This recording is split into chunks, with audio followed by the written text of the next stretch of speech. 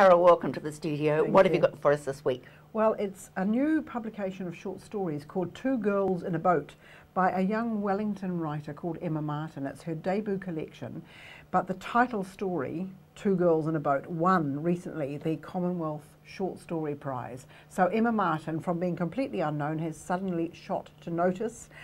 People are aware of her. The book has got a bold, bright cover and people are saying, aha, and the book is starting to sell. I've just completed reading the whole book. Now, I read fiction, like not normally short stories. I read novels. I prefer novels. I went from story to story to story in this. They are fantastic. They're very human. She has a great understanding of the subtleties of human relationships. And I think one of the reasons that they're so successful is that she leaves a lot out. She doesn't spell everything out for you. She just has a character do something and you understand all sorts of things from the implications of that one action. So she assumes her reader is intelligent and doesn't spell it all out. They're brilliant. The first one is about the two girls in a boat, are actually two young women in a relationship in London, and there's a sort of a trick thing happens where they play a game and end up going to gallery exhibitions and all sorts of important events in London using someone else's name because they get an invitation in the wrong name originally and they start using it and then they finally meet up with the real person. And one of the main character in the story has ended up coming back to New Zealand because this relationship is broken up, and it's just looking at how she's feeling and what is going on for her back in New Zealand. Beautifully done, quite sad, very subtle.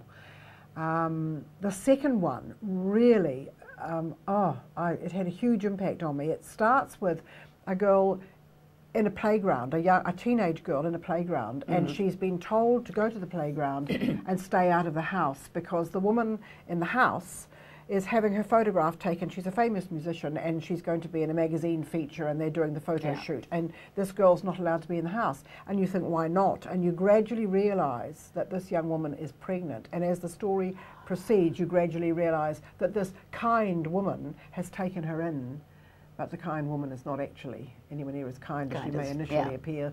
And it's just, so understated, and yet the plight of this teenage girl is so heart-wrenching, but a lot of it's not spelled out. You just know, you feel for her, you understand what's going on, and you as a reader just get the implications. Takes you in. Yeah. So fantastic stories, all sorts of different ones. One about a girl hitchhiking where in Croatia, where you actually think she's in danger. You think, oh my, don't do it, and you assume that the man who picks her up is going to be, you assume she's vulnerable, but in fact it doesn't. What turns out is not what you expect at all. Very clever, very, very astute perceptions about human behaviour and interactions, and beautifully written. I think she has an amazing future. I hope she's going to write a novel. I wonder what else she'll write. Is it a Kiwi book in the sense yes that... and no. I mean, there are stories set in London and Croatia and so on, but yes, a lot of it is set in New Zealand. It's very,